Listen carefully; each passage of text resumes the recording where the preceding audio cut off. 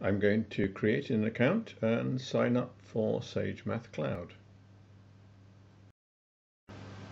The first screen that I see asks me to create a new project.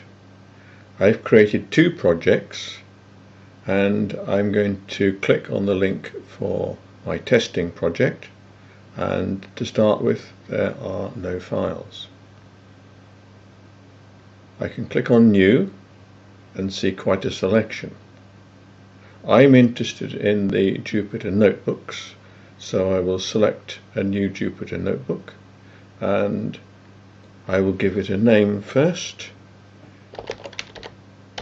So again, I will just call this one Testing and Jupyter Notebook. It's now created the notebook with the name Testing and it's loading this.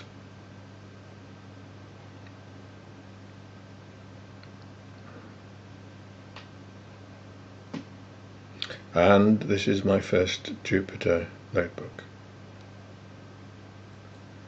I can click inside the box here and I can type some Python code.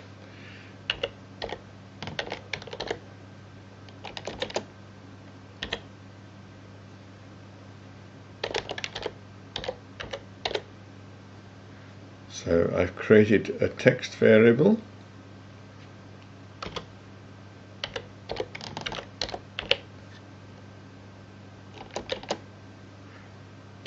and I've created a numeric variable. If I run these cells, you're not going to see anything because we're not asking it to do anything with these variables. And I see that I've mistyped that. It was meant to be an M, mynum. If I now simply type the variable and run the cell, I get the out box giving me that value, which is 4. I can edit this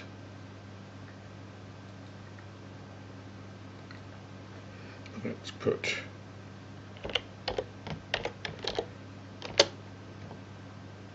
what happens if we join them together with a plus.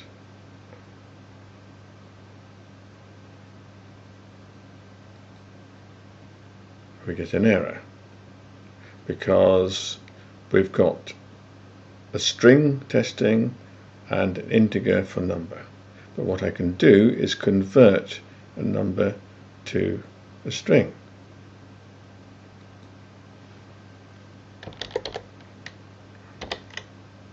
So now I should be joining 2 strings together and run, and you see they're now joined together. It's given me another cell. Let's do a sum. Mynum equals mynum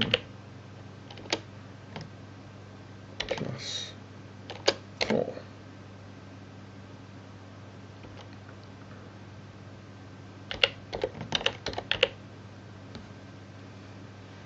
Now if I just run this cell,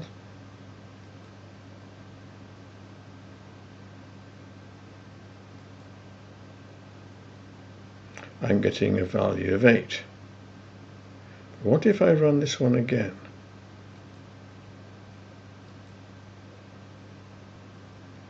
It's adding 4 to the number that it's already calculated. But if you run all the cells, it'll start with these values at the top. Run all. And it now gives us 8. So it's starting with the value here of 4, adding 4, and creating 8. So you can see there's a difference between running a single cell and running all the cells in the sequence to reinitialize the values in each cell.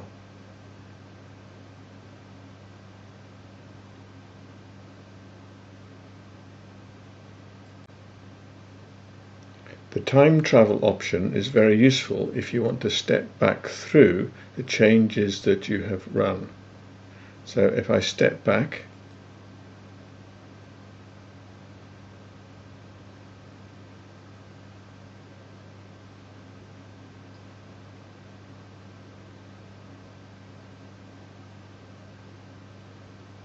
and I've got a slider, 12, 8, go back a bit further, that cell disappears, my typing disappears, going back to the area that I got.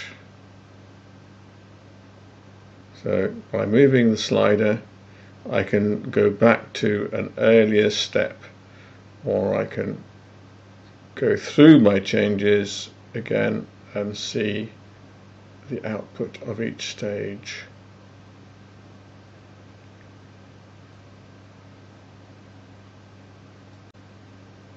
Now that I've got my Jupyter notebook running on SageMathCloud, I'm going back to the Open Learn page, and I'm going to follow the instructions here to download and test the installation.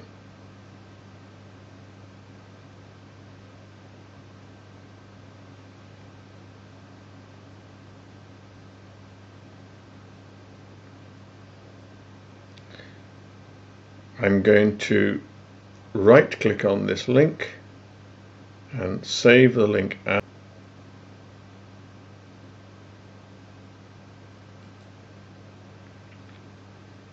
And I've saved that to a folder I prepared earlier.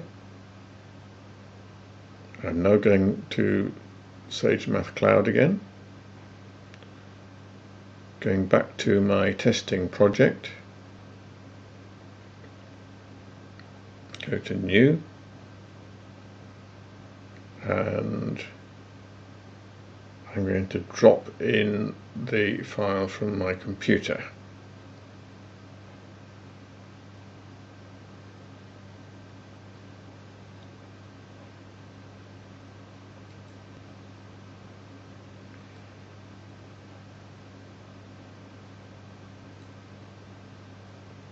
There's my notebook. I'm going to drop it,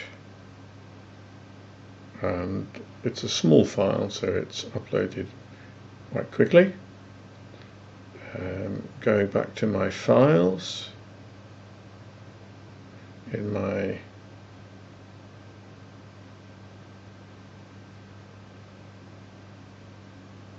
and run the test notebook.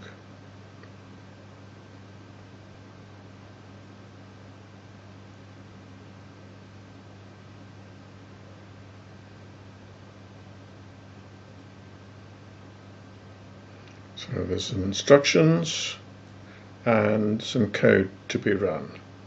All I need to do with this is to I can either use run cell, or I can use this option to run. I'm going to run all, and there's the response. So the response is your pandas version is 0.15.0, and I've got this plot so that I can see that everything is working.